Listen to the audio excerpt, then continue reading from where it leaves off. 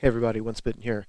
So I wanted to make an introductory video to introduce new viewers to my channel and explain what it is, and also as an opportunity to talk to all of my longtime viewers about the channel, about maybe some of my thoughts on what it means to play Warhammer and be a good gamer and some of those things. So it'll be a short video.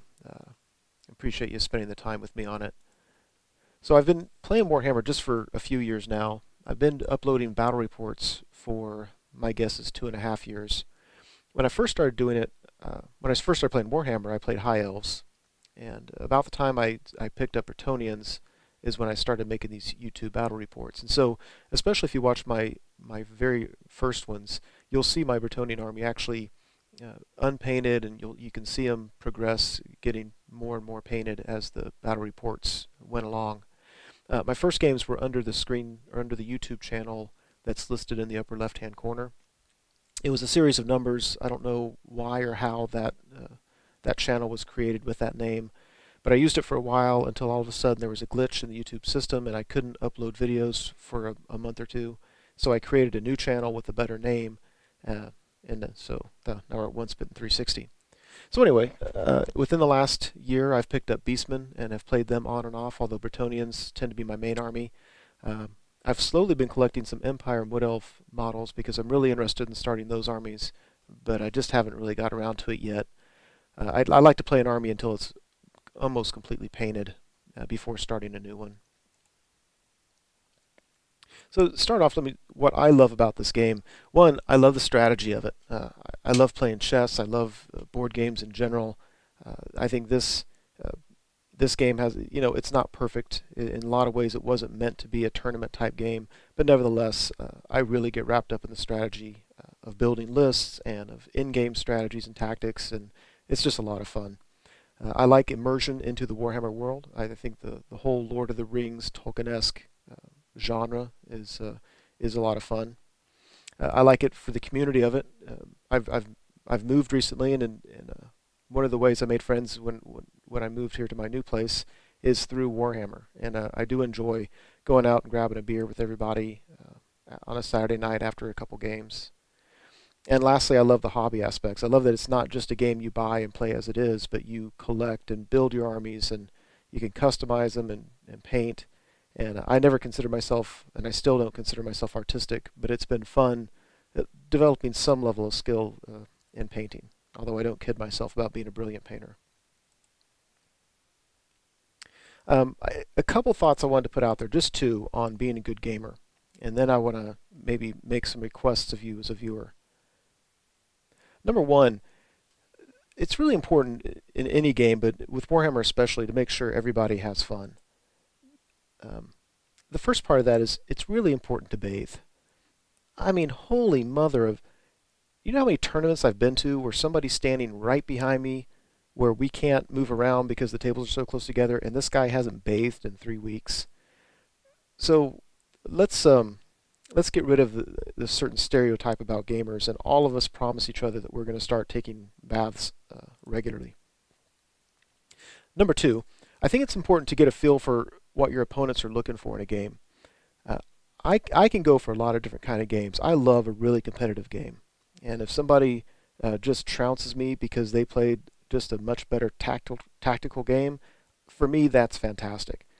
Some people really aren't comfortable with that, and I think we drive them away from the game because they don't feel like they can compete in an uber competitive environment, and so then they just feel silly and they quit playing. So if there are people in your gaming group that really enjoy the fluff of it, or they just enjoy collecting models and painting them and kind of showcasing them and seeing them on the table, or they're just looking for a venue with which to develop some camaraderie with people, figure it out what your opponents are looking for in a game, and maybe tailor your game accordingly. Play competitive lists against competitive players, and bring fluffy lists and have closer games with people that don't want to be that competitive.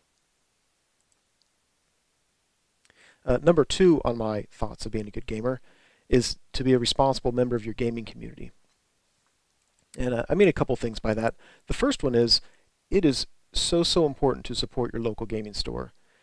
In the 2 cities I've lived in where I played Warhammer, in both of them, the primary game store went out of business while I was there. and I haven't been playing that long.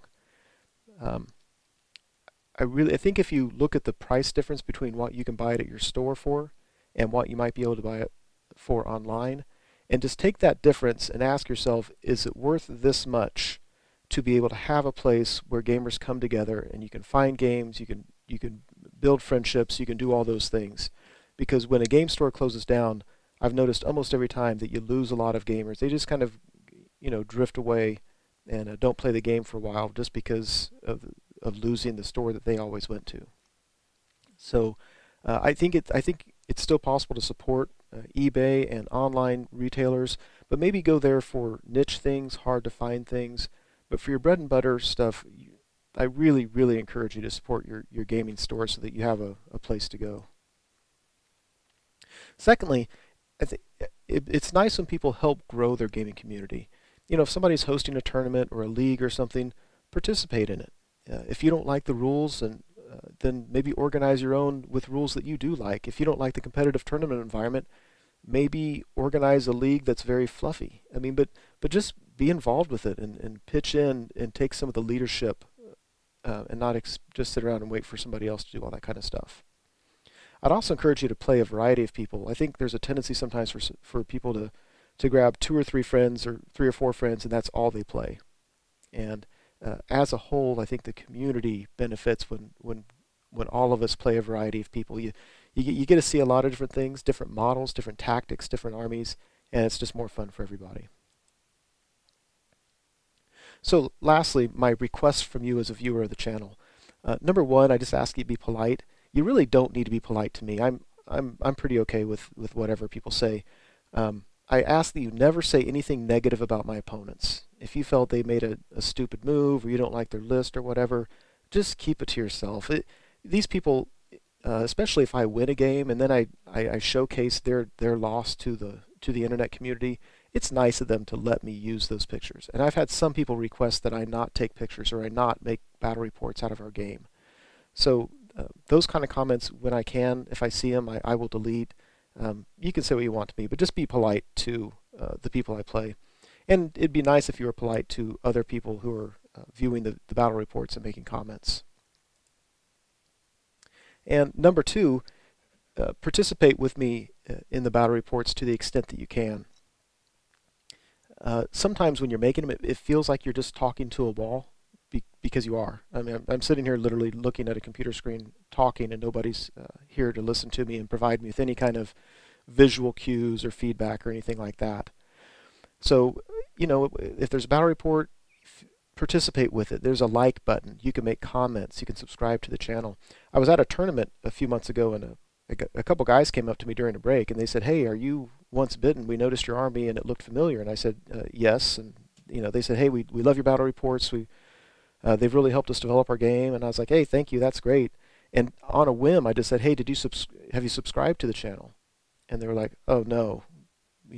I'm like, "Well, if you were to do stuff like that, it's a way of maybe clapping at the end of a presentation. It's a way of saying thank you for something that, it's not like you're paying for, and I don't want you to, but it's just nice if you give me a little bit of, feedback or support or however you want to think about it." A lot of my battle reports, you'll notice they have several hundred views within a week and usually over 1,000 views within a month. And there's maybe 20 comments and maybe 9 or 10 likes. So it means a lot of people are watching them and not really interacting with it because they don't think about it. And a lot of times I don't think about it when I watch other YouTube videos. So let me just throw that idea out to you. If the extent to which you participate is appreciated by me. And, it'd be great if you would do that. There's advertisements on there, which I don't think you should click just for the heck of it. But if you see something that you like, at least click on the advertisement on the channel instead of maybe going off site and looking up their website elsewhere. It's just another form of support. So really that's it. I think the main lesson to take away is to bathe before you go to the game store, and everything else take with a grain of salt. Anyway, thanks.